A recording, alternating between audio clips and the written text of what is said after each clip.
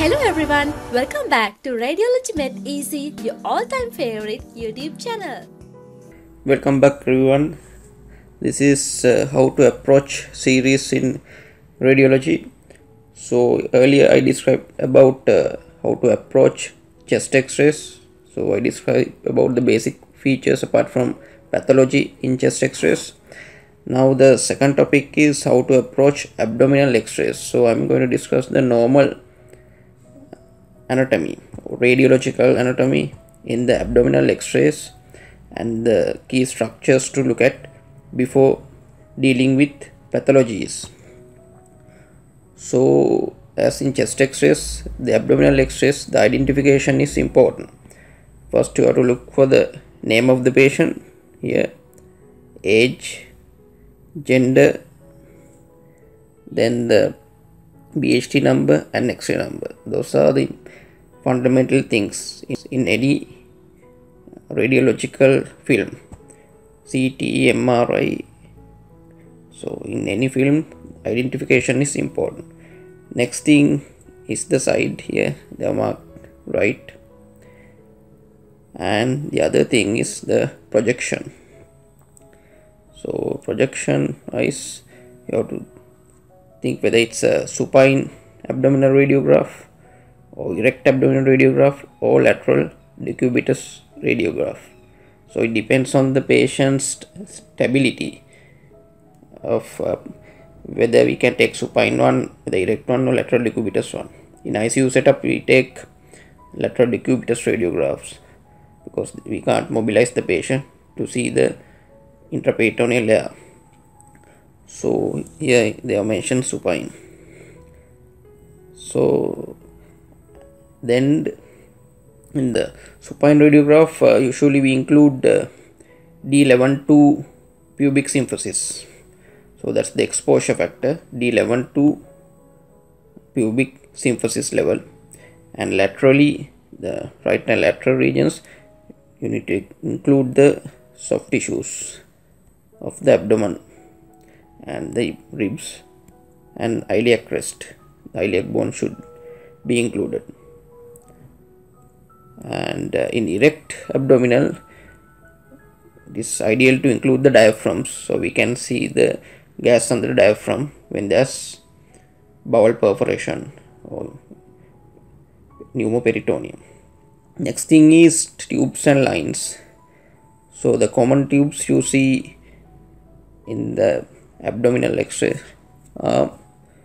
one is you will see femoral lines in the abdominal radiograph like this, femoral lines. Then the NG tube should be in the stomach. You can't see the gas. Stomach cavable, gastric cavable, you can see it in the erect abdominal radiograph in the left hypochondriac region. That's the NG. The NG tube is the femoral line. And also when there is biliary pathologies, biliary stains and external biliary drainages and kidney nephrostomy tubes, the kidney areas, and also after surgery there will be peritoneal drainage tubes, and in children umbilical venous catheters and umbilical arterial catheters. You can see in the umbilicus they'll enter like this and goes upwards. So those are a few lines and tubes you have to look for in a abdominal radiograph as in chest radiographs. So next thing is then we have to come to abdominal proper. So in the abdominal proper, this is the order usually I look at. You don't need mnemonics to look at. It's a simple radiograph. So basically there are 5 things to look at: free gas, second one bowel, then the solid organs and muscles, fourth one soft tissues, fifth one are bones. So the free gas in the supine one, there will be accumulation of air in the anterior part of the abdominal cavity, usually around this region. You get football signs, this region, and also the falciform ligament signs. So medial umbilical ligament, you can see median and medial umbilical ligaments when there is free gas, and also Ringler signs can be seen. And in erect abdominal radiograph, you will see gas under diaphragm, continuous diaphragm signs. Those are the signs. And the next thing is bowel.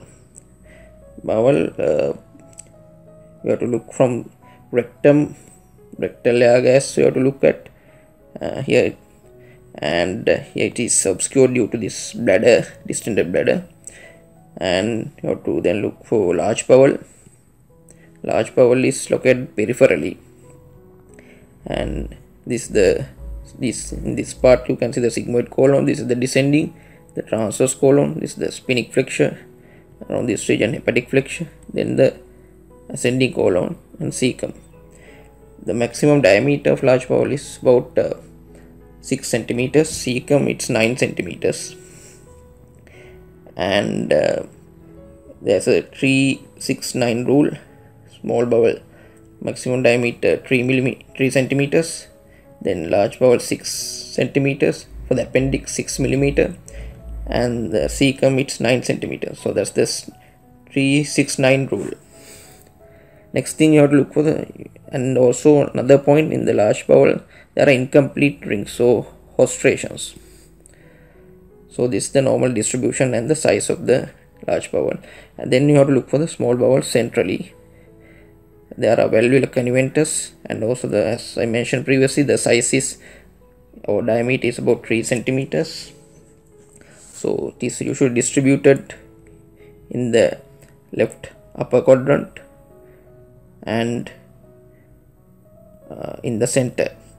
Small bowel, left upper quadrant, you see the jejunal loops, and in the center and right lower part you will see ileal loops. So apart from that, then you have to look for that appendix in this region, the ileocecal region. There will be appendicoliths, so it's a sign for acute appendicitis, or gas in this region, it's a sign for that. Also perforated appendix or appendicular abscess, so you have to look for appendicoliths. So that's the bowel. Rectal gas is also important when there's bowel obstruction. In this region, rectal gas won't be there. The next thing is liver. This is the liver shadow or liver opacity. You have to look for any calcifications in the liver region, or then the pneumobilia, that means centrally distributed gas in the region of liver.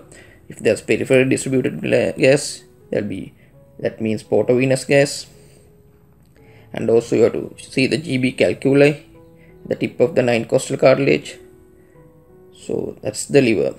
Next thing is the kidneys. You have to look for the kidneys. So you can see the right kidney here, and also the left kidney is slightly at higher position like this. The kidney, you have to look for the calculi in the kidneys, or nephrocalcinosis, and also emphysematous pyelonephritis will be there, and enlargement or masses in the region that will cause scoliosis of the spine. And also you have to see the pathway of the ureters also down to the bladder. You can see the bladder opacity, and you can track the calculi in this pathway. So those are the kidneys. The next thing that you have to look for is if there's splenic. You can see the splenic outline here slightly. Splenic calcification, splenomegaly.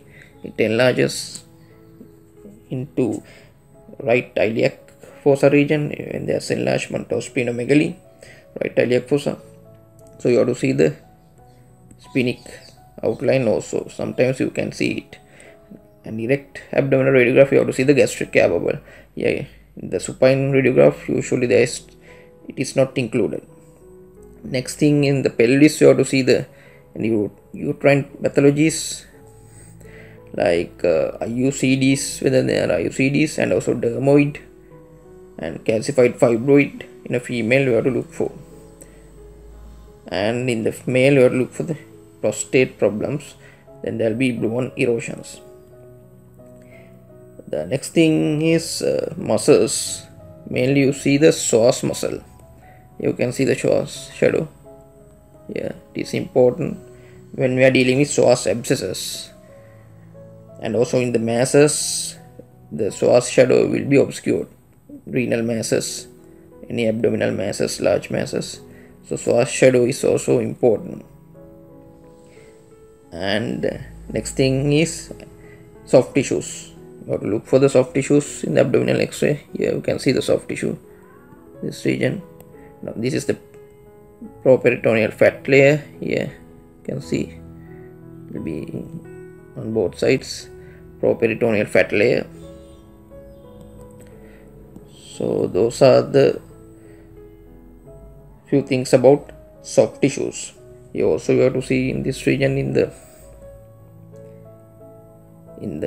hip region also there are soft tissues. You can see soft tissue masses, soft tissue swellings in these regions. So abdominal wall deposits in METs. So we have to look for those things also. Finally, you have to look for bones. Here you can see the lumbar spine and the sacrum. Lumbar spine, you can see the sacrum, you can see, and pedicles, see the spinous processes. So this the L1, L2, L3, L4, L5 lumbar vertebra, this D12 with the ribs, and this is the intervertebral disc. You have to see scoliosis or degenerative changes in the lumbar spine, metastasis like winking owl signs, and also the transverse processes. There will be METs, and scoliosis if there is a mass in the renal region. And next thing you have to look for is sacrum, whether their sacrum is intact in children or their sacral agenesis in children. And the hip bones are also important. And if you can see the femoral head, it's important with the vascular necrosis. And hip bones, you have to see the METs in the hip bones. So those are the things you have to look for in the abdominal X-ray. So that concludes how to approach abdominal X-rays in the how to approach series in radiology. So please subscribe our YouTube channel, then you'll get notifications of our new videos, and also you can comment on our videos. Thank you everyone. Thanks for watching. Please like and subscribe for more videos like this.